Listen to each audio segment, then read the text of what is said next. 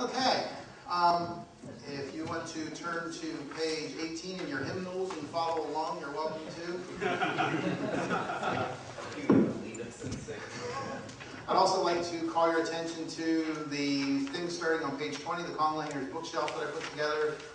It's just a list of resources, books, movies, games, and just gives you an idea of some places you can find Conlanger used in popular culture. Should we salute the flag during the hymnal? I think so, yeah, exactly. Genuflect in that general direction. Okay, I would like to thank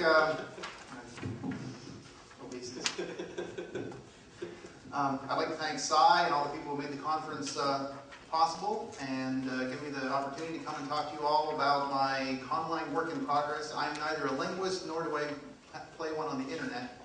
So I'm more than open to suggestions, critiques, and this is very much in the beginning stages. So with no further ado, we'll move into the first slide. This is a language which is spoken by a race of sentient beings in my con world of Chrisland, which I came up with back in the early 80s. Played around with it for a while, put it in the back burner, and I don't know whether it was a midlife crisis or what, but I just recently took everything back out and sort of started working on it again, posting some things on the internet. And one of the sentient races is the Drushek. I came up with their basic look and their name back in the early 80s.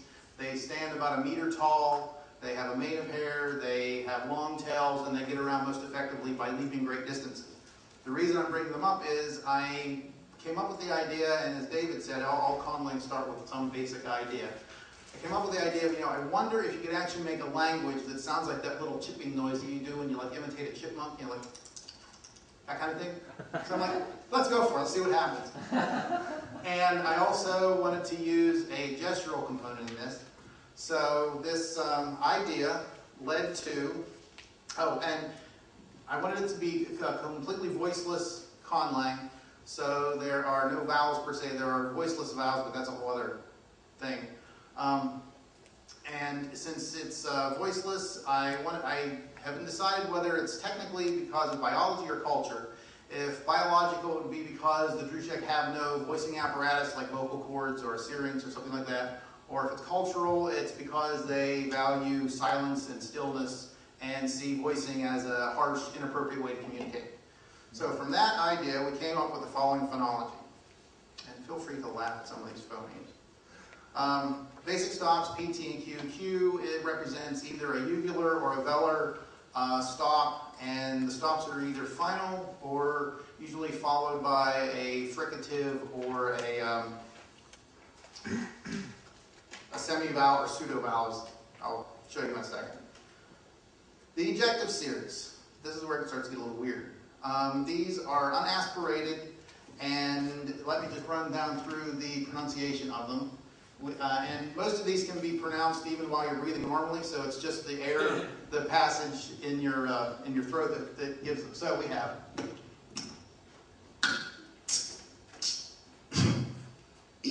and there you go. The N is a nasal fricative, and the K ejective, the ejective K is a sort of a velar trill, but it's included in this series because it is a short, sharp pronunciation. Can you do the N again? Can you extend it? I don't know. I'll think about that.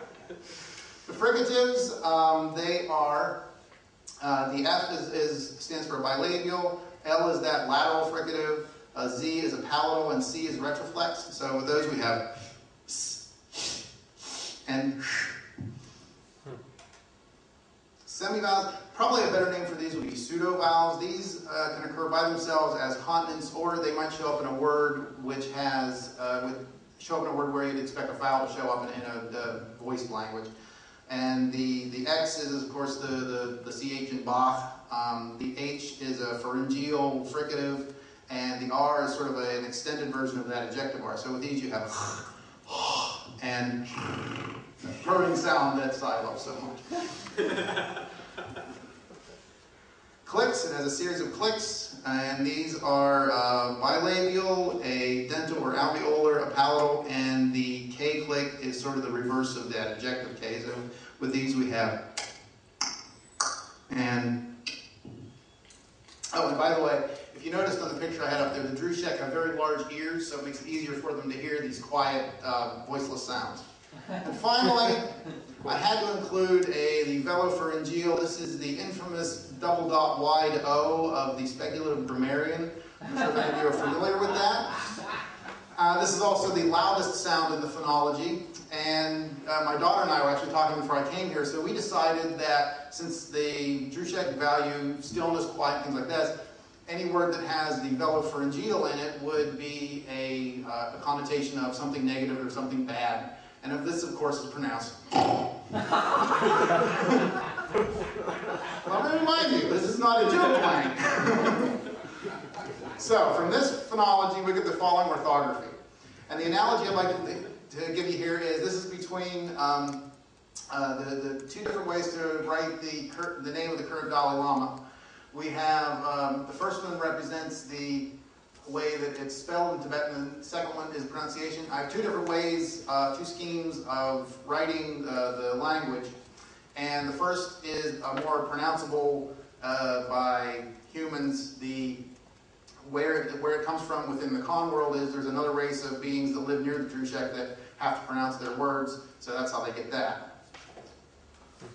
So we have Drushek, which is the name of the language, and this is the way that would be the orthographically correct for in the way the Drushek pronounce it. It literally means to share. A better translation of Drushek rather than language would be a communication system.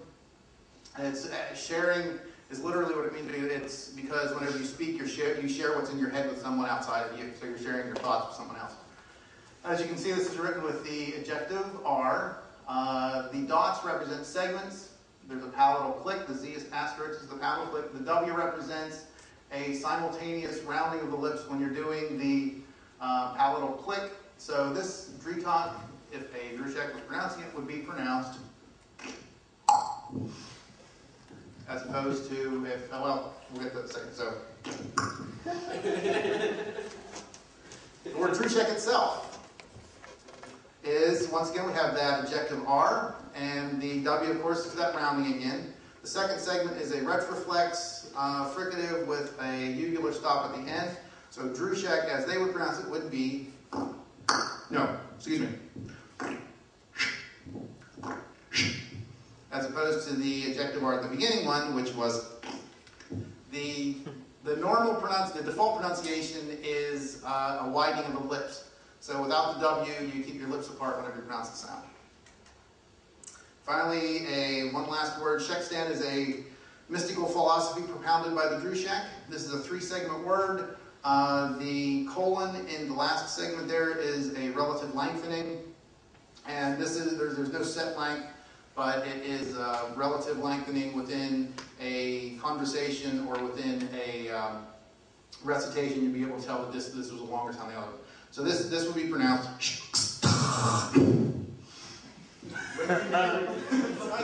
Maybe you can, I'm not sure. Can you do that again?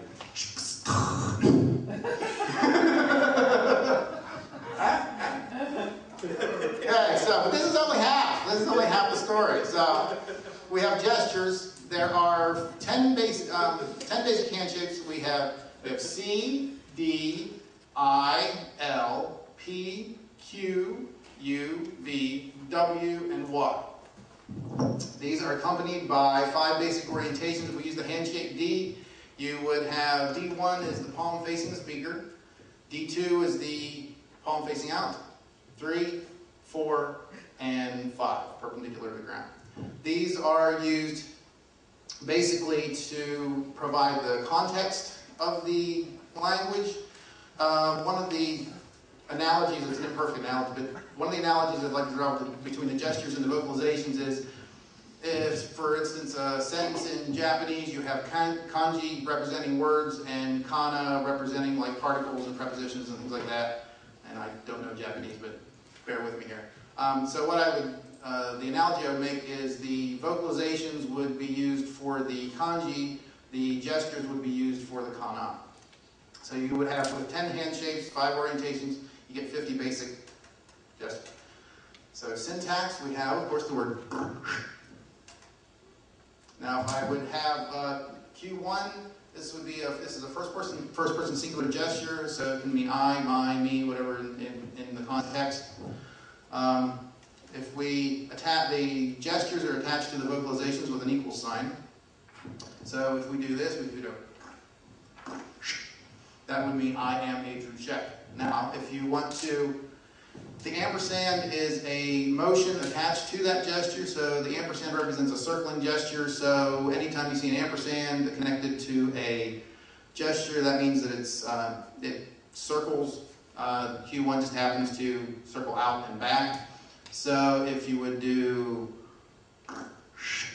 like that, that would be we are all Drushek, but since we're not, you would negate the entire sentence by the negative particle there at the end. Now, that both has the colon and the W, so you round the lips and you lengthen the sound. Finally, we get something that looks like this.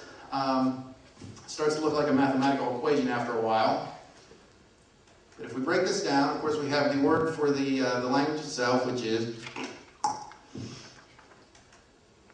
We have P5, which is either a dative or beneficiary of a phrase, depending on how you want to look at it. P was this, 5 is perpendicular to the ground, so as you pronounce the vocalization, you would do. Finally, we have that Q1 again, and this would be pronounced, and I've been practicing this for the last several days, and I still can't get it right. Is the last, which means speak. Literally, it means to give form with the mouth. So if you would make the Q1 gesture with the circling motion, saying it at the same time, that would be we are speaking. So all together, you say we are speaking Drushek with the Drushek, and literally we are giving form with our mouths to a communication system with the Drushek. So all together, this would be. Okay, hold on. Vodka. Okay.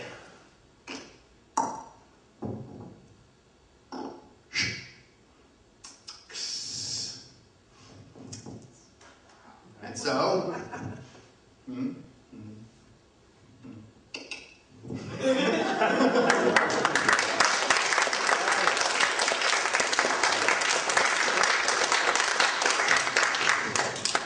any questions?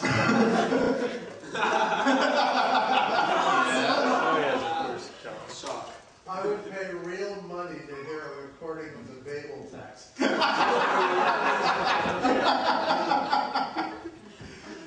Well, it had to be video too. Well, yeah, exactly. I guess it would have to be a. Green. Press the Yeah, button some once, click. it's yellow. I guess it. At any rate, There we go. I guess it would have to be actually a video. You'd be able to see your Yes. Well, I'll tell you what. costume. Oh yeah. Maybe I can make a cartoon. Sounds like this language can't be spoken over the phone. Exactly. That's a good point. So the gesture parts are actually required, not just optional? Correct. They actually provide the syntax for the vocalizations. Because the way I'm seeing it, the way Leela was talking about in her language, you have basic root concepts, and they can be used as nouns, verbs, whatever. So, I mean, you can take the different vocalizations, and however you put them in the context, then they take on a different flavor of what they actually mean. I actually have another question. Have you seen David's sign language IPA? I did, as a matter of fact. I was going to mention that. I had a couple ideas about how to represent the gestures and things, and SLIPA that David has put on. Is it actually on your site? Is it on your? Yeah. Is it on your site? If you take a look at that, he has done an amazing job on representing gestures for a sign language international phonetic alphabet. SLIPA is what that stands for. And I actually got a few ideas from that. I at least said, okay, well, I'm basically on the right track. So if David did it, it must be okay. Any other?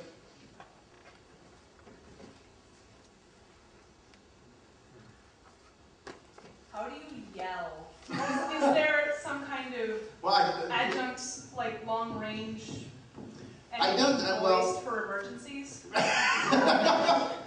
Every Drushek for himself. That's a good question, and it's one of the things that actually I posted some ideas for this on Conlang and the ZBB, and got some feedback from that. That was actually one of the questions that came up. From within the con world itself, I can sort of justify there not being any, because what I was thinking of originally was that these are originally solitary beings out there. They sort of like coalesced, and they didn't have any. They didn't have any natural predators or anything within there where they evolved. So I mean, but of course you have that, the ever popular, which can be pretty loud, and I don't know whether we can go back to. Use that.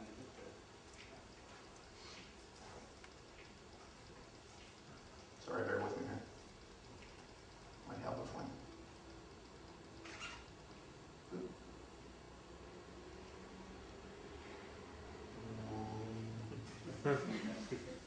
As you can see, we have a rather large nasal cavity there, so you can really get some volume going with the velopharyngeal. So I think that would probably be what, because since it wouldn't connote danger or something bad, that if you were trying to yell to somebody, and that also brings up a point. Like I said, I haven't decided yet whether it's actually biological or cultural. If it's cultural, I mean, they could make allowances for hey, watch out for that cliff. That kind of thing. But if it's actually that they have no voicing apparatus biologically, then that would preclude them. Like I said, technically it's everybody for themselves. Pokolani from the IRC forum has a question. Where do you practice your Conlang? All alone in a quiet room, away from my family. No, I did, and this is only grown up probably within the last 6 months or so. So this is all still fairly new. So yeah. Okay. David. Where's that mic?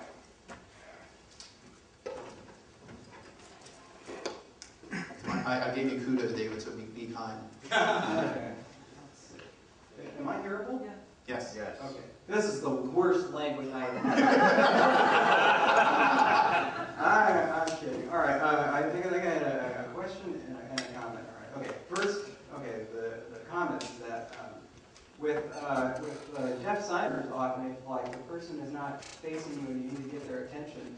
Another way that you can do it is with, of course, vibration. So if you wanted to shout, maybe you could, if there was a tree nearby, you could rustle a leaf or something, or do something so that vibration conveying the sense that, turn around and look at me or something, so that we can communicate, or look out, anything like that. That's actually a good point with stomping on the floor. I mean, if these guys are able to leap and they have the muscular legs and doing the old thumper on Bambi, that might be a possibility. Right, and I assume they don't wear shoes or anything.